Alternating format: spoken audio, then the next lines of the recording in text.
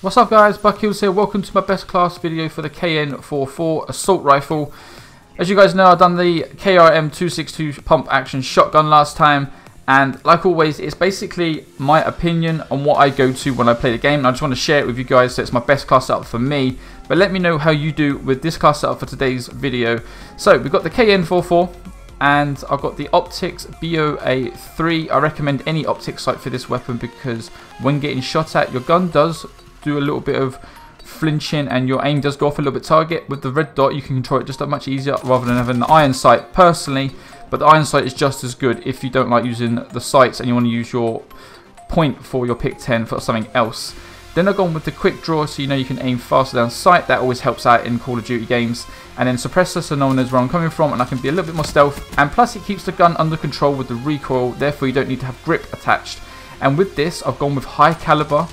Headshots do increase damage, and for me I put this on for the simple reason being when I'm getting shot and I flinch, the gun does ride up a little bit and I tend to get a ton of headshots, so I tend to lay people out even that little bit quicker. So I recommend trying that as an attachment and see how you do.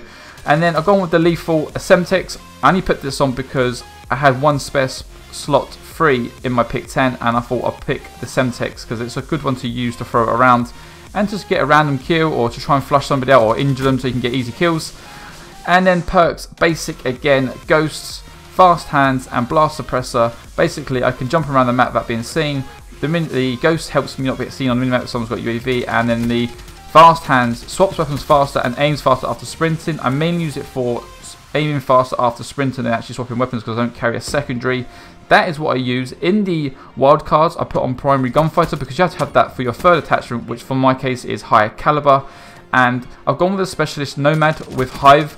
The reason I picked that in this gameplay, as you're seeing, is because I can aim the hives around the map at different locations and people can walk into them and it gets my score streaks that little bit quicker. But I recommend using any specialist you're comfortable with. It doesn't really matter with this class setup, you can use whatever you feel is best. But this one, in this video, I've gone with hive and it works out really well for me, luckily. And in the score streaks on today's video, I've gone with the UAV, lightning strike and wraith. And in this gameplay, you're going to see I get to the wraith and I managed to wreak havoc with it. As you can see in the video right now, is the hive. I'm just planting them around the map in different locations, hoping that someone just walks into them. I'm trying to think where people walk and if it will catch anyone off guard. As you can see there, I stick a guy in the distance and I managed to get the kill with it. And there goes another one. Now I've got the lightning strike. Call that in where you think people are coming. But again, for the score streaks, I recommend just using what you're most comfortable at reaching. So guys, I'm going to let the gameplay play and then you guys can see how I play with this class setup. And as you can see, it's not a bad class. It gets me kills. You've got to be a little bit patient here and there. The gun's not the best from range, unfortunately. Even though it's an assault rifle, I reckon it's better up at mid-range rather than full length. Mid-range to short range is better because the fire rate is really good on this weapon. So just take your time and you do well. As long as your accuracy is on point, you'll take them down. But I get a few kills indoors. I try and wait and be patient, hoping they walk into the hive. People don't tend to come around because on this map they sort of stick to the edges, so indoors or the other side. So I try and push around, see what kills I can get. But yeah, you basically, again, like always in any Call of Duty game, you just want to play with your brain. Watch the minimap constantly and see where they come. Unless you play hardcore, then you've got to be really patient. As you can see there, the guy shot me. I got the flinch. My headshot came into play with the high caliber. Dropped him even quicker. And then he is down. Let's just push around, take your time. There you go, there's the hive. Gets me my wraith. I call in the wraith middle of the map and I unfortunately get sniped in the back. But the wraith comes in and literally destroys them. I'm on 14 kills there. And now the wraith is going to boost that up into the 20s, I think. I think I get nearly 20 kills into the 20s with it. There's one, there's two, there's three.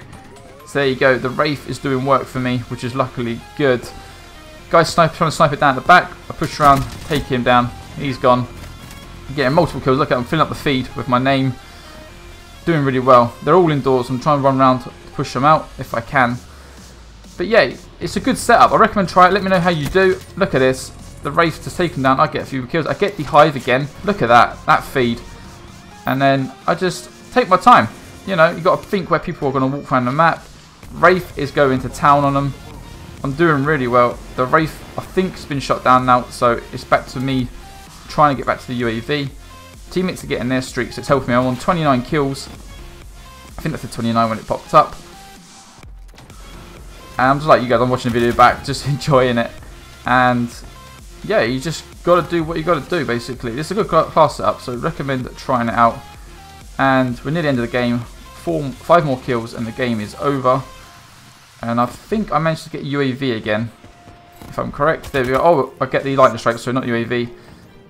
There we go. You call that in where I think they might be coming. I think one's coming around for me. I see him in the distance. He's getting killed.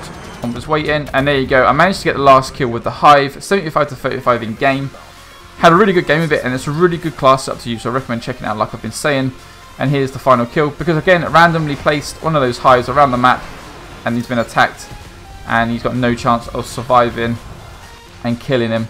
So you have a look at what I've done overall. I managed to go 32 and 3, a 10 ratio in KD with 1 assist. It's a really good class, guys. I recommend checking it out. Thanks for watching, and I'll catch you all on the next one.